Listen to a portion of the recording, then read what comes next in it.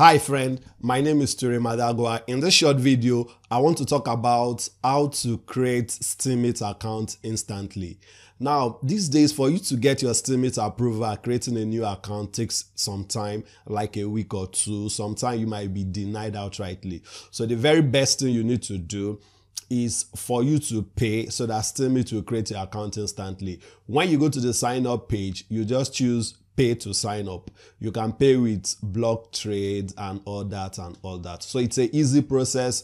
Just know that you have to pay not much, I think like $2 steemit or so or thereabout. Your account will be created instant. Let's get into our PC and see how to create steemit account instantly. So what I'll do now is this is Steam. So all I'll do here now is to click here on sign up. So once I click on sign up, it will take us to the steemit time up page. You can see sign up for free.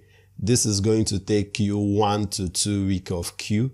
Why you can pay to get instant sign up. I'll just click on pay to get instant sign up. So you can sign up using blocktrade, that's steemit exchanges, or you can sign up using annonsteem or steeamconnect. So you can click on any of them. But the fastest way is to using blocktrade. All you need to do is just to give them the steemit equivalent in blockchain, and your account will be created. Okay. So for instance, now let me say so here now you now put the title of your the title of your steemit account. Okay. That's the username. Let me say blogger. Okay. So you can see the name is valid. If the name is not valid, it will tell you invalid here. Okay. So here now, this is your password. So you just copy this and save it on a notepad. Okay. So you can say save your account and password in a safe place in steemit. If you lose, once you have written your password down securely, confirm it here. Okay. So you just copy it here now, click on it, and you paste it. Okay. So that's the password it gave you. When the account is done, you can actually change it and all that.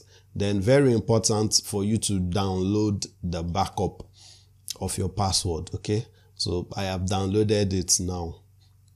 Now let's go to how you now pay for it. So this is the amount you pay if you want to use Ether, but we are actually using Bitcoin. Okay. So this is the Bitcoin equivalent you pay to. So you can just copy it to see the equivalent. So you can see then you leave here like this by default. Then the next step you do here now is to get your deposit address. Okay. So once I clicked on here now, it will give me my deposit address. So is this address you go to your blockchain account if you are using, for instance, I'm in Nigeria, I'm using Luno. You can actually use blockchain.info. You can use Coinbase and the rest to post it. Okay. So as it's going, let me open. So this is the backup file. So for instance, now this is the account name, eblogger. This is the password. Then this is the owner key, active key, posting key, memo key. So these are the things you need in your account and all that. So I'm not going to pay for it because I have several accounts already. So you can see there was an error initiating your trade. Please try again. Error 5. So usually maybe my internet is slow or something.